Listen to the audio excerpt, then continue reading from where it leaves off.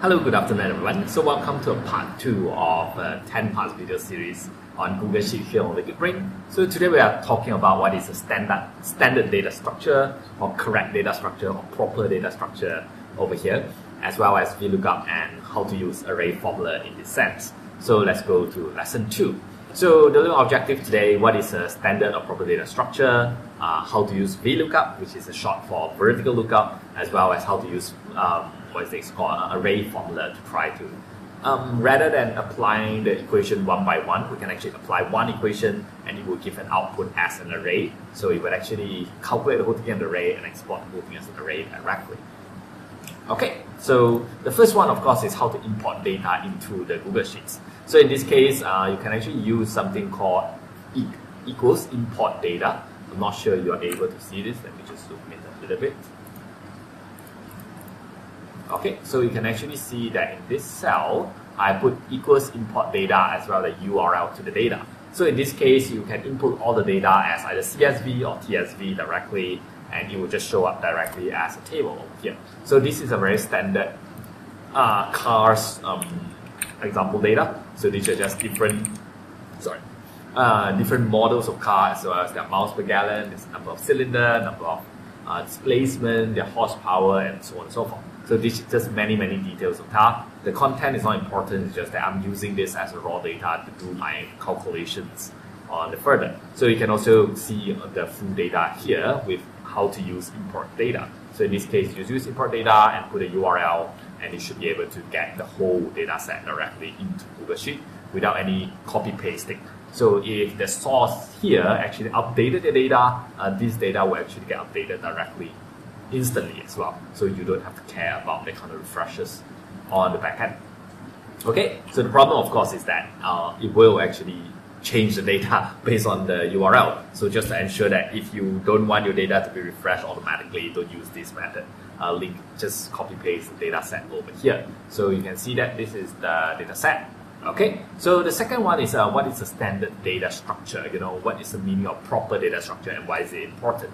You'll see later on. But the easiest definition you can see, you will know, is actually that if this column represents the name of the car, it will always be the name of the car. So in this case, if the name of the car is in string, so strings meaning words, it will always be words.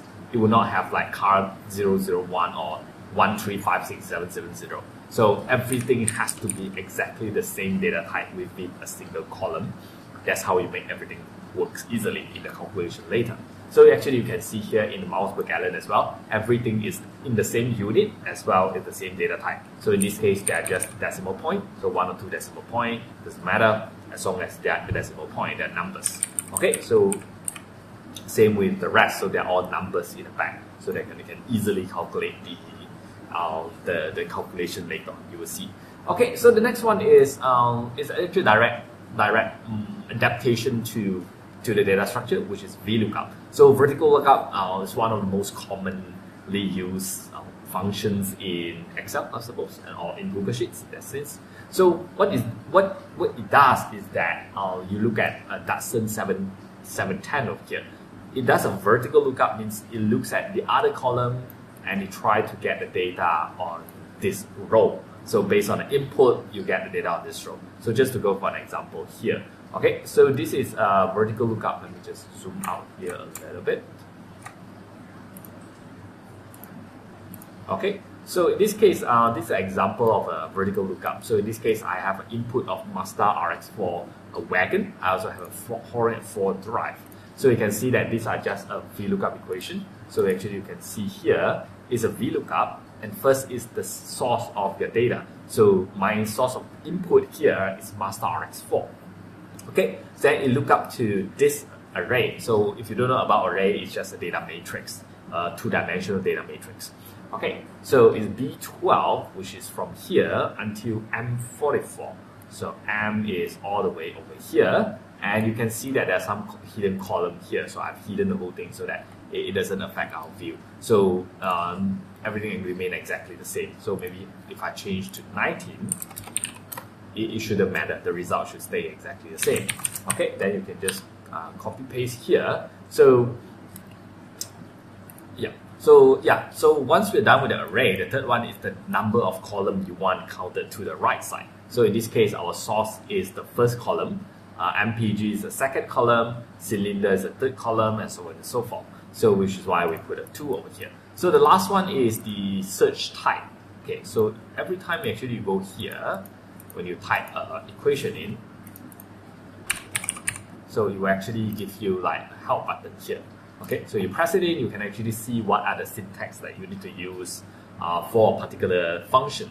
So in this case, the first one is the search key, which is the source that we were talking about just now. The range is the range of the search that you want to proceed. So in this case, the range usually comprises of the whole initial table. And the third one is an indexes. So indexes means how many columns to the right side. So the column next to it is the second column, which is a 2. The one next to it is a 3, and so on and so forth. The last is sorted or not. So what's the meaning of is sorted is that based on the definition here, indicates whether the column to be searched is sorted, in which case the closest match for search key will be returned. So in this case, it assumes that it is a sorted data, so that the match doesn't need to be exact. So they just need to find something more or less similar, they will just return that. So I always use false because I don't really understand how this shortcut works. So when I don't understand something, I tend to just go for the default, which is false, which is computationally a little bit slower, but I'm a little bit more comfortable and a bit more confident that whatever I key in, I look, it will come out as what I want. Okay, so once you have this 4 element piped into a Vlookup, okay, it will give you directly. So in this case, RX MX4 wagon, you can see the MPH is 21, and the third one, you can see the only thing changes here is number 3. The next one is the changes is number, so this is should be number 4, this one should be number 5, and this one should be number 6, and this one should be number 7. Okay, so in this case, we can see that all of them are correctly piped towards the row over here. So that's how you can easily transfer the data over. So the best thing about this is not just being able to transfer data, but if I want to change to the other car, let's say the Valiant over here, I just paste it in, it will automatically update all the data based on the table and calculation and so on. So which is why I also put another example over here. And if I just copy paste this code, it should again automatically refer to, in this case, Hornet 4 drive and pull out the result for Hornet 4 drive directly. Okay, so that's basically Vlookup. So you might notice that just now when I do the array, there's a $sign in front of some of the cell. So in this case, I'm referring to B60, but I have a lock in front of the B character. So in this case, it's actually a locking symbol. I'm not too sure I'm not sure about the exact word of this. But what it does, what this does is that when I drag my data across column 1 to 7, the one that I lock will not change. So in this case, this is B60. So let's look at the next one. It's also B60, and I look at the next one. It's also B60, and so on and so forth. So when you lock that column down, when you lock that alphabet up, when you drag it or you copy paste the code, it will not refer, because every referring here and there are all relative. So if they are referring to one cell on the left, and you copy paste over, you also be referring to that one cell on the left, which is why in column 3 here, okay, let's just unlock it and see what happens. So this is B60. So when I actually drag the B60 over, you realize that these refer to C60, and this one refers to D60, this one refers to E60, and so on and so forth. So we do not want that, because that makes things unpredictable, and if you have the same number of column 2, everything gets messed up. So we do not want that to happen. So what we do is that we use a $sign to lock down things that we do not want to change, which is why when we drag, it will be exactly the same. But you realize that it gives an error here, because even though we did lock B60 over here, we did not lock B12 to M44. So when you go to the next column is C12 N44, the next column is D12 O44, which is wrong, because that is not our original table. Our original table is here, which is B12 to M44. So in this case, what we also need to do is not just lock the B over here, but also log every characters you want on your source table. So when you drag, so however you copy paste your code towards, it will always refers to the same source and the same reference table. But of course, when you drag, remember you have to change the range index in order to that column 3. So here you want to get column 4, here you want to get column 5, here you want to get column 6, here you want to get column 7, and so on and so forth. So that's how you use Vlookup. However, it's very slow. So imagine that every single time you're doing this, you have to, copy paste, drag it, and maintain things individually, which is a bit of a problem because there's a lot of individual code to maintain. So if you view code over here, you can actually show your formula. You can see that these are all code. So it looks very cluttered. It looks very, very messy and very, very hard to troubleshoot. When you find some problem in one of the code, it's very hard to troubleshoot, which is why array formula comes up as really, really useful in this case. So what this array formula means is that for the normal VLOOKUP without the array formula, as you look at the equation over here, is the normal VLOOKUP that we have talked about just now. It will only output within the cell that you type it in. So one in, one out, and store it. But for array formula, it's actually very, very, what's it called? Very, very efficient in a way that it can easily just fit in the whole array. In this case, fit the whole array in as an input, and it will give the whole array here as output. So what does that mean is that it will not have this, all this do not need to be. So let me just delete this. You see that the whole array disappeared. So if I put it in, the whole array come back.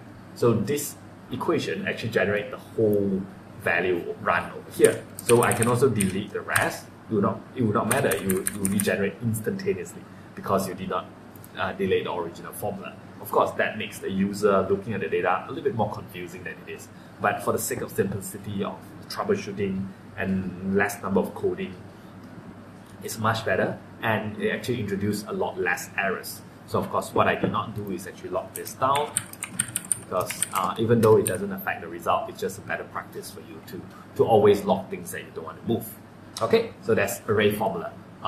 You can use function that usually meant for single cell in and out to get an array in and an array out, basically.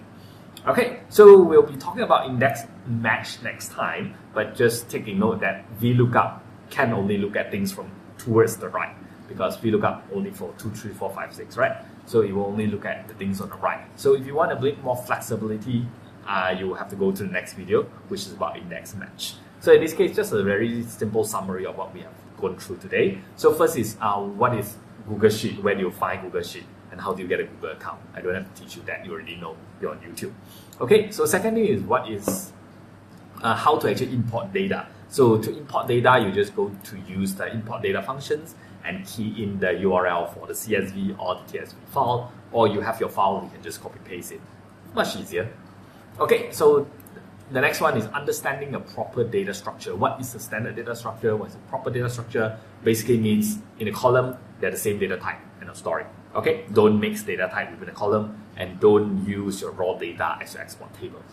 And the one more thing is that don't put your averages below your data size, because now your data can expand. So this is just some best practice that I found along the way. So the next one is VLOOKUP. So VLOOKUP has 4 parts.